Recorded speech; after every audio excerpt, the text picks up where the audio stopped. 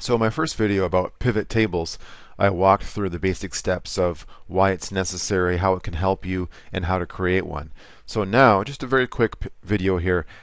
Let's say this was the original data, and this is the data that we use to create this pivot here, and we know that this is the data that this pivot is using by clicking anywhere within the pivot, going up here to the special toolbar, clicking on Change Data Source. We'll just take a look. When I press Change Data Source again, notice how Excel highlights the range that the pivot is currently looking at.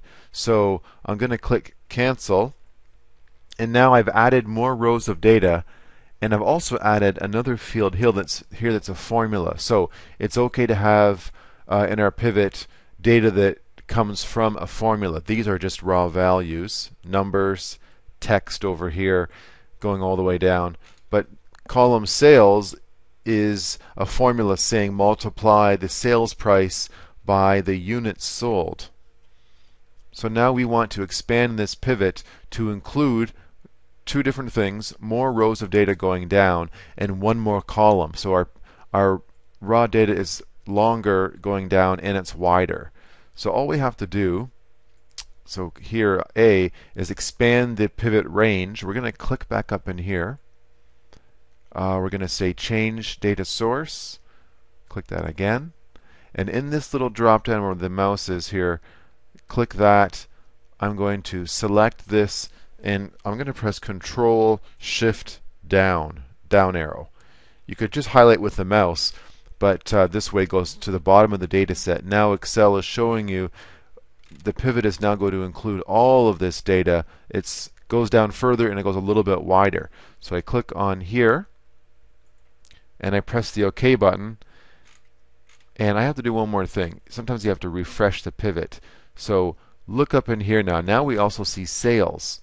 So an extra field. I'm going to click on sales, drag it into the values area, and you notice how it comes over here.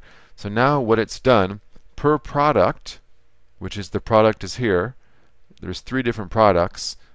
Notice how in the original data there were only two of them, but I put a new product name down here, T4. So now that it's refreshed, we see T4. We see the sum of sales. So it, for every unique product in this column, it puts it in here and it sums up the sales. So it sums up all of these numbers here per product. So basically what I've shown you here is how to expand your pivot table range and then how to add a field.